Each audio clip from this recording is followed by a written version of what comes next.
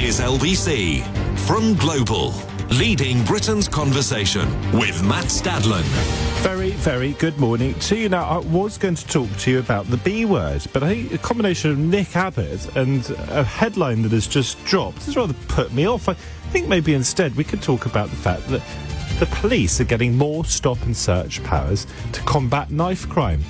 Police in England and Wales have been given greater stop and search powers to tackle knife crime.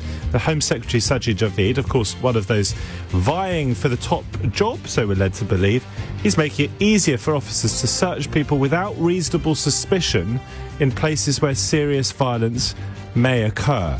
So in other words, you could have unreasonable suspicion and yet still, as a police officer, stop and search someone. I'm going to be asking you over the course of the next hour, is this a good idea? Or could this heighten tensions between some communities and the police who serve them? 0345 6060 973. Also delighted to say that joining me in the studio in just about half an hour's time is none other than Ayjay. And I can tell you, because I can see him through the glass, that he's got an instrument. Which means there won't just be jokes, there'll be music too. Matt Stadlen on LBC. Call 0345 6060 973. Yes, this is Matt Stadlen. This is LBC, and we're going to unpick this little bit of scheduling or programme making right now together live. Because what we were going to be doing now is speaking to the Australian comedian Ayjay.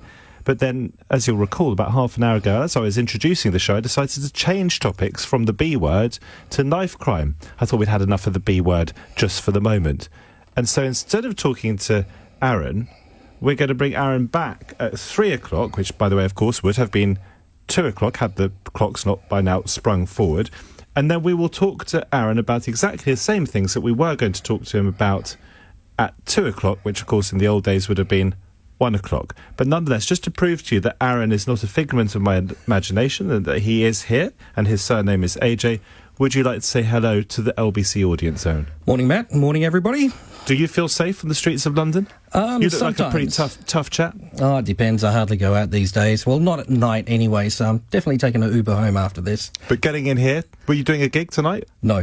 So you were all right walking through the streets, getting through Leicester Square? Because it gets a bit dicey around here, I find. I mean, I run the gauntlet when I leave at 5 in the morning. My goodness, some of the characters you see out and about. Definitely.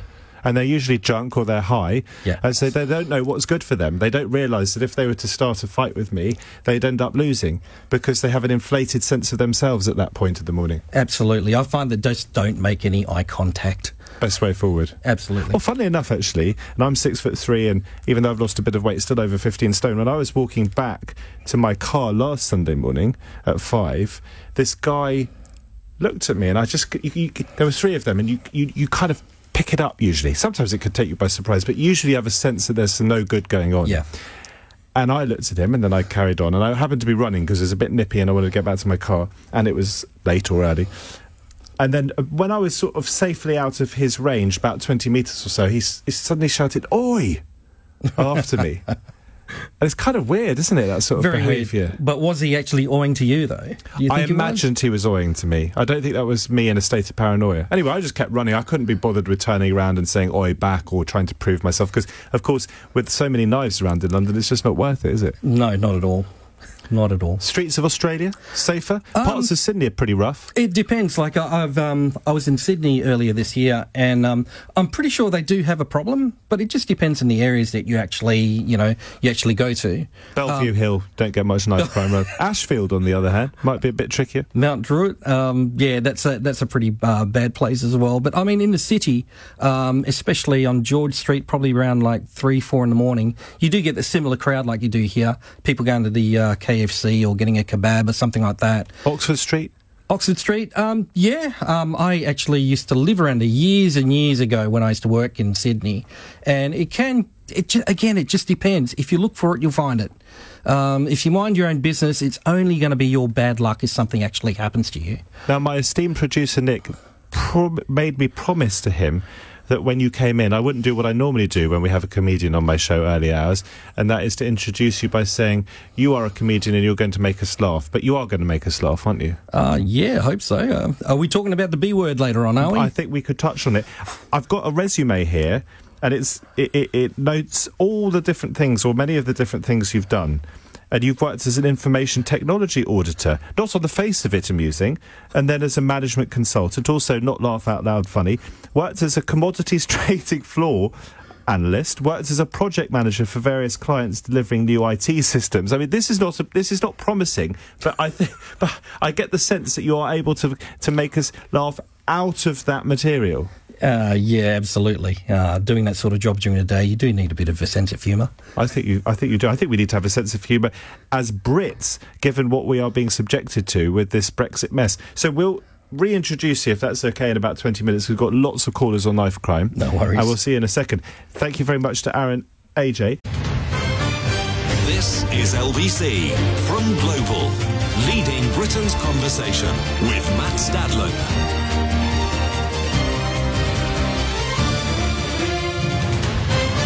Could someone call up to Steve Allen, please, and just ask him to send down a chocolate? Steve Allen is in the house. Not quite sure why he's here so early, but anyway, it was in fantastic form. If Jacob Rees-Mogg, Boris Johnson, David Davis get to change their minds about supporting Theresa May's deal, and Jacob Rees-Mogg and Boris Johnson only did that at the third time of asking, David Davis at the second, should we, the public, therefore, not have the opportunity of a second vote? Should we not get a chance to change our minds? I've always been against a second referendum, but it's rather a difficult argument to rebut. And I said there is a difference between Theresa May, over a relatively short period of time and in the context of the Commons, getting to try and persuade MPs to back her deal rather than the alternatives. That seems to me rather different to asking us as the population to go back through the bitter process of another referendum campaign, where we've got kind of better things to do, haven't we? I mean, we had our say. We listened to the arguments on both sides. There was exaggeration, in some cases lies. There was cheating. But nonetheless, we got given our opportunity to vote. Why would we want to do it again? So there, to my mind, is a slight difference between May bringing her deal back, unpalatable though it is, and us having a second vote.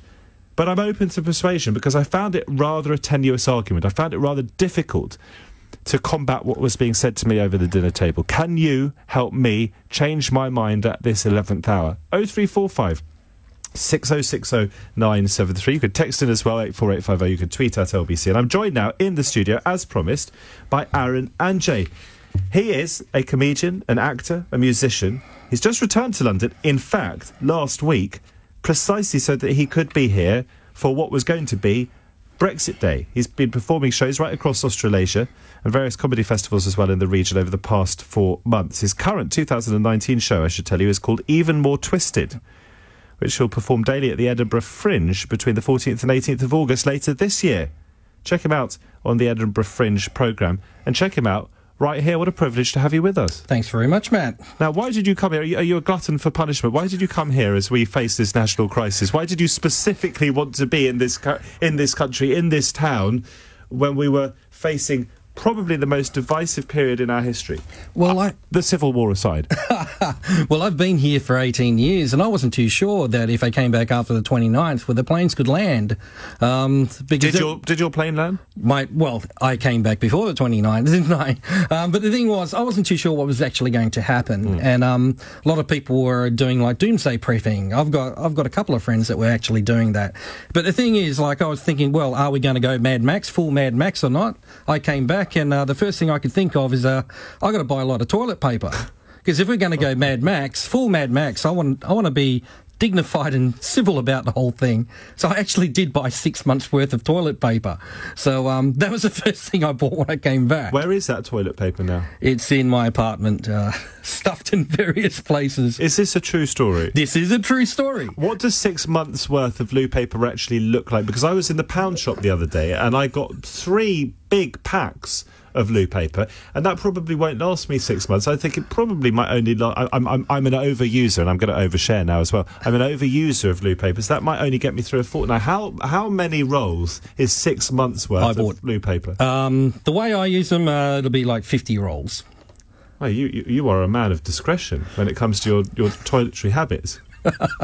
Yeah, pretty well. I'm very conservative. What else have you bought in stockpiling terms? I've always I keep about 2 weeks of water. I've always done that anyway, because I drink a lot of water. And in terms of those army ration packs, I've got 2 months' supply of that. But I bought that years ago, just on a whim. I think it was like 3 o'clock in the morning after I'd gone out and had a lot of alcohol, and it seemed like a good idea. And those packs, I think, last for about 20 years or something like that. But one thing, though, I did try some of it, and then it does block your system up. So you really don't want to go in the battlefield, I guess. So, well, if it blocks your system up, then you don't need to use so much loo paper. Absolutely. Tell us, having done quite a bit of touring around Australasia, how you compared the state of things in this country to what's going on the other side of the world. Oh, man. What perspective do you bring? How can you help us out of this fix? You sound like a man who cares. Well, the thing is, you know, no matter what country I go to, they all have their own same problems. You've got the issue like, you know, when they had the shootings in New Zealand, then you had the senator from Queensland actually come out and basically gave a racist comment about the whole thing. Well, then you got... He said it's not... I think he said something along the lines of, look, of course we shouldn't have violence, but... Yeah, but... there's always a but, and he's with One Nation. I don't know whether you know the name Pauline Hanson. She's been around for like 20 years. When she actually first started her platform, she was talking about Mother England, and Mother England will help us out, and it's like, where are you coming from, woman? You know. This wasn't the senator who came out with that controversial statement. No. This is a person in her party. I think she. I don't know. I don't keep in touch with I don't keep up to date with all the Australian politics. I generally try and keep abreast of what's happening here.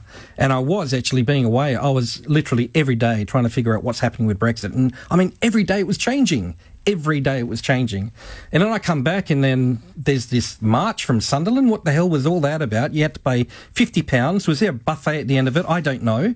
Would you have joined had there been? It depends what the buffet was, actually. I was in a very peculiar position at this wedding because I was sitting next to my sister-in-law, one of my sister-in-laws, and I'm on this sort of weird diet whereby I don't eat wheat and I don't eat sugar, so I've bored listeners with already. But I am allowed to eat as much as I want of other stuff, in my mind anyway. Yep. So I kept finishing her leftovers. Oh, right. How's that work out for you? Pretty well, actually. It was very good. Sometimes food at weddings is a bit bland because it's mass-produced. It is mass-produced. At my wedding, we had 6 courses of Lebanese food to go with the Jewish dancing later on. We had Arab influence, Jewish influence. We got married in a church, 12th century church. It was a very multi-ethnic, multi-religious affair. Unlike the march. Unlike the march? What? The Sunderland March? Yeah, exactly. Did you see what Jon Snow actually said? And I think... was it Channel 4 retracted it or something like that? I did read something of that. He did mention some of that. He'd never seen so many white people in the same place or something like that. Well, this is what I said when I was introducing Richard Dawkins at the Hay Festival last year to 1,800 people, and I was on stage with him. And I said, I said something along the lines of, this is a very unsurprisingly white affair. Because it was right in the middle of... Well, it's actually not right in the middle of Wales. It's on the border of Wales and England. And it was this sort of... It's a literary festival, a very famous literary festival. And it was horrifyingly white. Nothing wrong with being white. Nothing. I mean, I'm nothing particularly white myself. But you kind of want to have a bit of a mix. You're not white, are you? I'm Asian. Eurasian, actually. Portuguese Malaysian. Oh, you've got Malaysian blood in you? Yes. Yeah, that's where I was born. And the hair colour? Because every comedian who has come into this studio and sat opposite me, as you are sitting opposite me now, almost every one of them, I think all the men, have had some form of orange or red in their hair or beard. And I can see a bit of an orange tint in there. It does, because I'm actually when I'm in the sun, the hair colour actually changes a bit. You promise you haven't dyed it? Oh, I dye it. Oh, do you dye it? Yeah, I do. Why do you dye it? Why not? Well, I used to dye mine. I used to have peroxide hair when I was at university. It was two-tone. Yeah. And a girl sent over one of her friends to me in what was then the Fez Club, may still exist. This is many years ago, of course, in Cambridge. And she said, she passed on the message. It was music to my ears because she was very attractive. She said, the friend who was then using the messenger said to me, her friend really liked my hair colour. So I thought, right, I'm in there. So last night of term, often I found at university there would be romance on the last day of term because the pressure was off. Of course, yeah. You got to let go.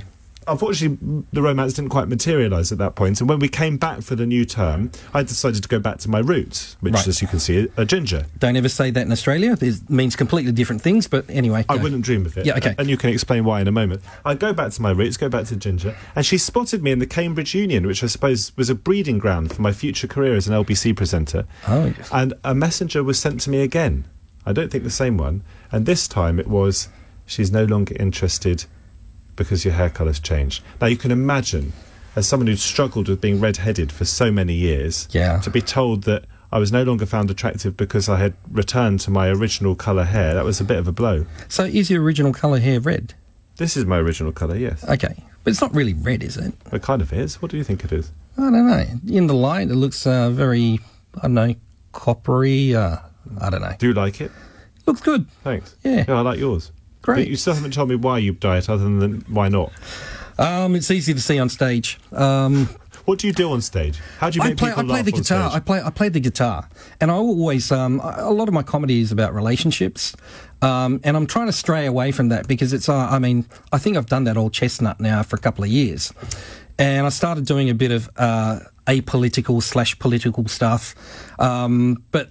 I don't know. I'm never going to be in that space. But I started writing a musical, and that's why this is the last time I'm going to probably perform a lot of my songs. Started writing a musical called The Testicle Testaments, and it's about, I don't know if you've ever seen the Vagina Monologues. I've always wanted to do a guy's response to that. And my quest this year is just to interview a lot of guys and try and see whether I can find hooks that I can actually put into a song and then, basically do a whole narrative on a guy's evolution, Okay, well, here I am. Start interviewing me. And you can put it into a song a little later on. So when was the first time you actually discovered there was something between your legs?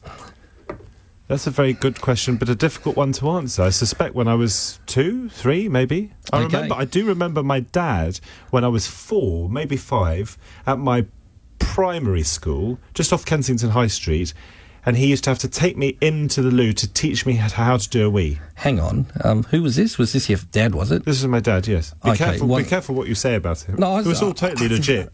I didn't listen to that first. I thought it was some guy in a raincoat. Oh, no, definitely wasn't a raincoat. No, my dad's not a keen raincoat wearer. But he would...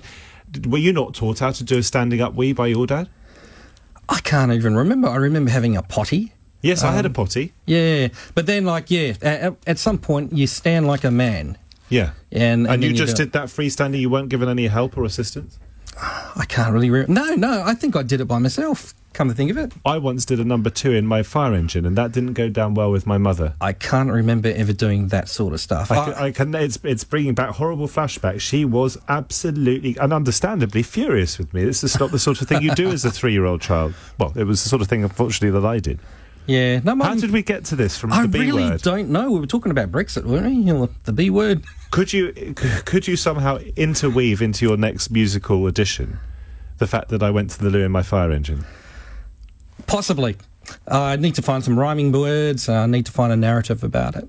Before we go to a break, tell me about how relationships work with your comedy.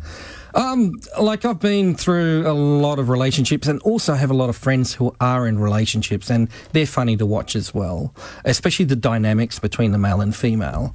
It's You're talking about human beings almost as though we were some sort of species on safari between the male and the female. Pretty well. It is true when they say, men are from Mars, women from Venus. When you say it's true. I think it's true. I think we... As males and females go, we all are, there's something that brings us together, definitely, but we're always on different tracks. It's like, I don't know whether you've ever seen a joke or a clip about what a man's actually thinking, and there was a show called Coupling that did this really, really well, where basically had a split screen, and the guy comes home and he's really, really drunk, and he's knocking things over as he's drunk, and then you see the girl actually seeing it a bit later on, and she's thinking, oh, he doesn't love me anymore, and it's completely not related, but... I think I might have seen that, Do you remember that? I think I have That was seen really that. funny, yeah. And I thought, that's exactly the way things are. That is exactly the way things are. Because I could be, and... I've been in a relationship where I'm not kidding. I fell asleep on the couch. I woke up and there's like 70 text messages, and the last one saying, "I hope you have a nice life," and it's like, I just fell asleep, man. Give me a break. So that didn't last. But no, I can well understand. How did those 70 text messages go down? Well, I didn't read all of them. I just read the last one. I thought, okay, if that's the case, I'm just going back to bed. Well, we're coming back in just a moment. This is Matt Stadlen with Aaron Ayjay. And by the way, we have digressed. But if you'd like to tell me what you think we should do next and whether you can convince us that a second referendum is an entirely reasonable option, given that Jacob Rees-Mogg and Boris Johnson and Dominic Raab and David Davis have been allowed to change their minds in backing Theresa May's deal, this is your opportunity. 0345 6060 973. Text 84850. Tweet at LBC. This is Matt Stadlen every Saturday and Sunday mornings 1 till 5, because those clocks have sprung forward, as they do once a year. Don't forget, they spring forward at this time of year and they fall back in the fall, as the Americans would say. The time now is not 20 past 2, but 20 past 3. This is LBC with Matt Stadlen. Call 0345 6060 973. Tweet at LBC. Text 84850. Right, I'm off. Aaron Ayjay is going to field your calls on Brexit. He's very well qualified. He's worked as an information technology auditor. He's worked as a management consultant and on the commodity trading floor as an analyst. He's worked as a project manager for various clients delivering new IT systems, as well as a disaster recovery and business continuity specialist. He's also worked as an IT security specialist. He's worked as an IT business risk specialist. And believe it or not, he's worked as a medical risk specialist during the 2014 Ebola crisis. He's also a comedian, aren't you? I am. Aaron. Amongst other things. Today is Mother's Day, and we have stripped our mothers of... We have. We've taken an hour away from them. Seems awfully unfair. Bad timing. Absolutely. Who do you think plans Mother's Day? The government. No, I don't really know. Don't they do it by, like, lunar cycles or something like that? I don't really know. Have you got a present for your mother? Is she still with us? Well, no. My mother's in Australia. The Mother's Day... say she's in a better place. Well, she is in a better place. She is in a better place. It's warmer. Basically, Mother's Day in Australia is on the 12th of May. So the first year I was here, I didn't realise that. And actually, for a couple of years, I didn't realise it. And what I was doing is sending the card, like now, and then it would get there weeks beforehand. And, like, I was an absolute hero because my mum would tell all of her friends, Aaron sent me a card. He sent me a card, like, weeks before. And it's the fact that I didn't really realise it was different. Well, that's brownie points. Remind us why you think Brexit is such a brilliant idea. It's not a brilliant idea, I can tell you that. I mean, working in a city, I have had first-hand experience as to what's actually happened. I was actually doing work at a bank last year who decided to change their strategy and move most of their business across to Frankfurt. And I was a contractor there, and, I was one of the casualties. And then usually when I come back... Hang on, so you already have lost your job because of Brexit? Yeah, I have, actually. So yeah. Ian Duncan Smith, when he was telling me on LBC that there wouldn't be a single job lost if we left without a deal... He lied. But, I mean, there are a lot of people because... from that particular place, I think there was like over 200 people that were impacted. Now, I think they would have got paid out or whatever like that. But as far as I know, I don't know where, what are we looking for? Sovereignty jobs? I don't know. Everyone says sovereignty jobs. That's just what I keep on saying. It's like, where are these new jobs going to come from? And are these people probably in a year or so they're actually going to put a strain on, on our system? What do you think the uniform would be for a sovereignty job? Like the Beefeaters of the Tower of London, perhaps? Yeah, I think something with a Union Jack, because, like, every time I see a picture of somebody putting, talking about sovereignty, there's always a Union Jack involved and somebody with a bald head. That's all I ever see. Possibly a moustache or two as well. Possibly. But generally, what the hell? Well, what is the deal with bald-headed men and Brexit? I don't really get it. When I was in Australia many years ago, when I was a mere youngster, a youth, yeah, I was rather surprised by the attachment that many Australians had to the Queen. I think you had a referendum probably around the time I went there in the late 90s. It was the late 90s, yeah. I was there in 99. But tell me this, given that the Queen is your monarch, yep, in what sense is the British national anthem, the English national anthem, also yours? No, it's not. Our national anthem is Advanced Australia Fair. But... given that she is your monarch, why is our national anthem, God Save the Queen, not also on some level yours? Well, it used to be until about 1976, 77, when that came in. I remember when I first started school, it was God Save the Queen, and around like the mid-70s, it sort of like all changed. There was a competition. Believe it or not, Waltzing Matilda was one of the contenders, but Waltzing Matilda is about sheep stealing, so I don't know, you could actually take that all the way back, you know. It's a rather sad song, that Waltzing Matilda. It's quite dark in its way. It's quite dark, because basically he's stealing sheep. Okay. That's the national anthem. I don't know, but... Hang on. Sorry, isn't this an opportunity to make a sheep noise? He would never do that, he says. Oh, okay. Apparently it's racist against the Welsh. But we're not racist against the Welsh because I've got Welsh blood in me and I go to Wales the whole time. Terry's in Croydon. Terry, very good morning to you. Yeah, good morning. So, what would you say to my friend in the studio here, Aaron Ayjay, the Australian comedian, who says that Brexit is a terrible idea and he lost his job because of it? It hasn't even happened. Well, the first thing I'd say is that God Save the Queen was written by an American. The second thing I'd say is, look, I'm not very educated, but surely a democracy is the will of the people. And it's 51% if you give a referendum to 100 people and 51% say we want to leave and 49 say no, then, you know, you don't say, well, that's too close to call, we'll have another one. Or I think what it is, the ruling elite think that the working class people who voted are too stupid to understand the implications. I know the implications.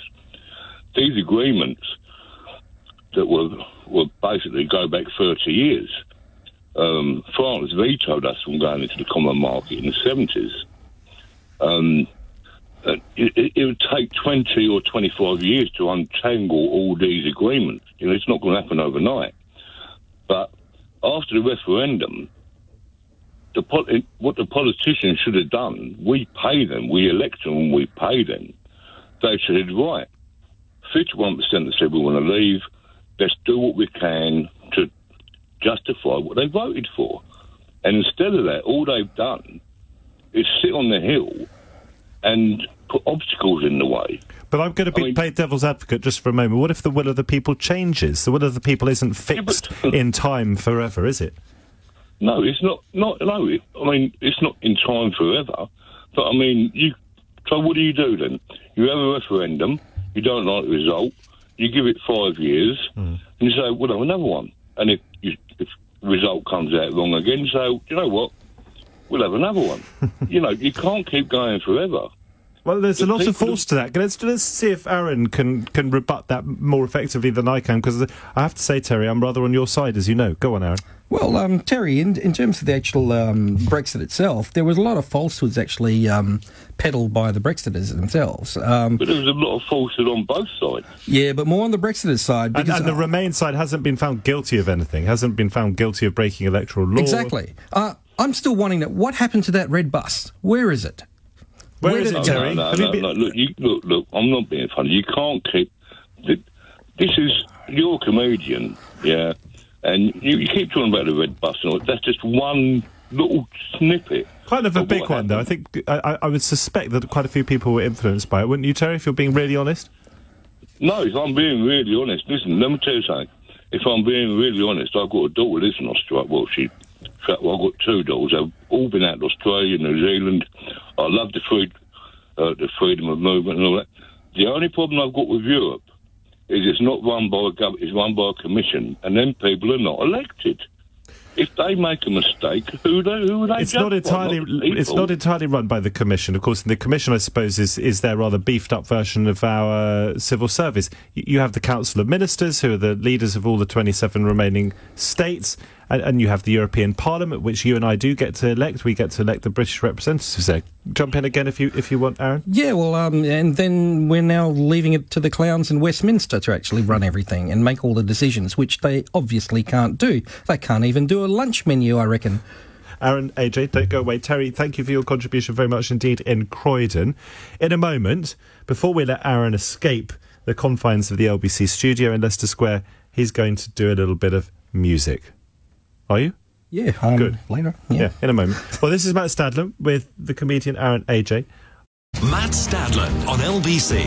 Call 0345 6060 973.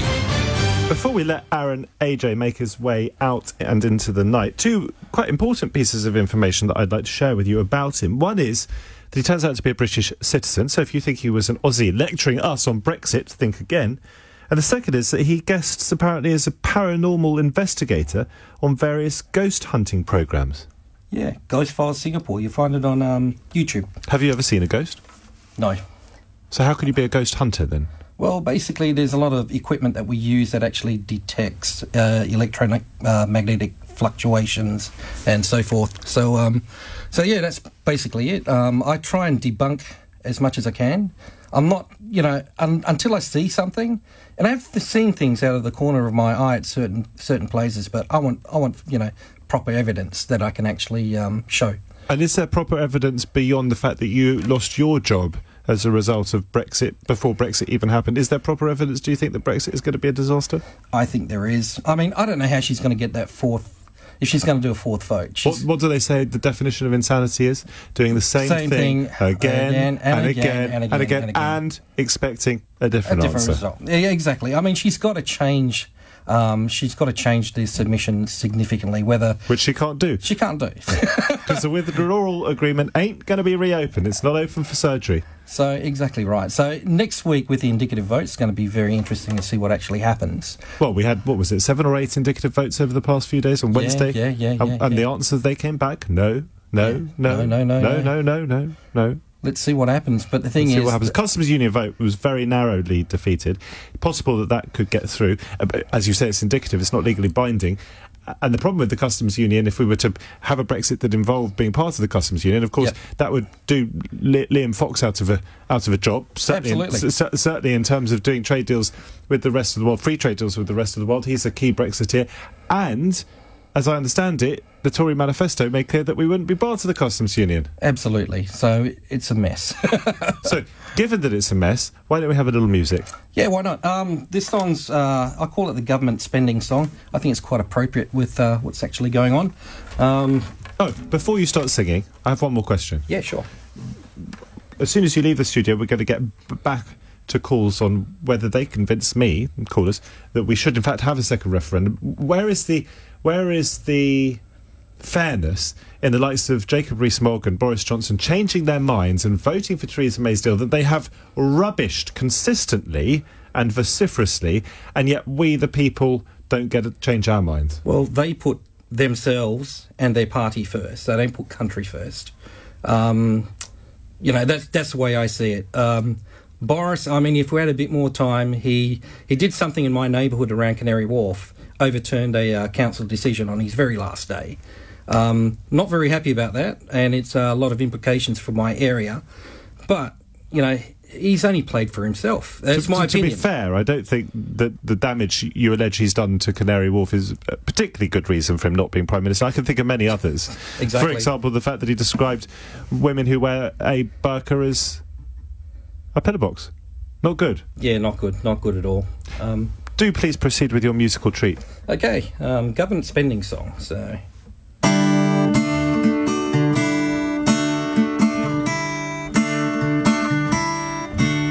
In a quiet lab down in Sudbury, there's a man who works for an agency in a job that some say is a mighty strange career.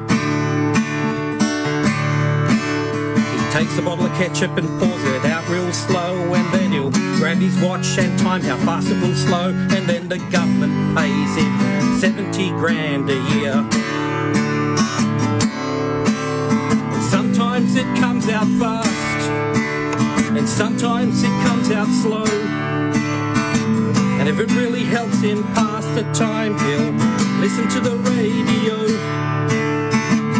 Sometimes when he's really bored, he'll pretend he's Captain Kirk.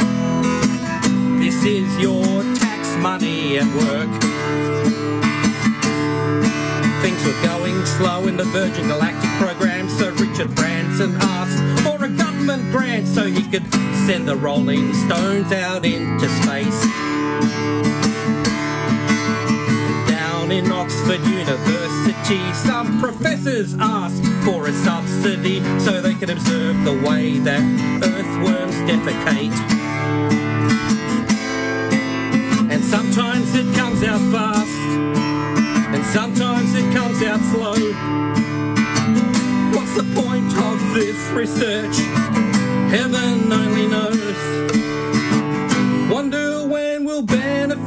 from the fruits of this research. This is your tax money at work. So we've given money to our MPs so they can claim second homes exclusively and claim for all those hotel pornos that they'd seen. And Damien Hirst got his start by putting maggots on a cow head and calling it art and claiming 30 grand from the arts grant scheme. Subsidise some artsy-fartsy, stupid lava work. This is your tax money. This is our tax money. This is our tax money at work.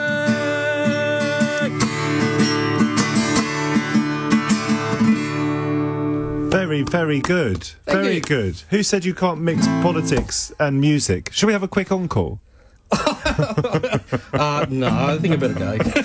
No, it's really very good indeed. Very, very good. Thank you very much, Who said Matt. that you can't have music with speech radio? It's been an absolute pleasure to have you in the studio. Thank you very much. And thank you also for your contributions on Brexit. Really enjoyed it. Thanks for your time. Where can we find you then? I think it's the Edinburgh Fringe, isn't it, in Fringe, August? 14th to 18th. I'm at a place called Espionage, but if you remember the name, Aaron Ayjay, A-Y-J-A-Y, look me up on the Fringe program. Good. And you take care on those streets of London as you go home. Thanks very much, Matt. Have a good Take evening. care.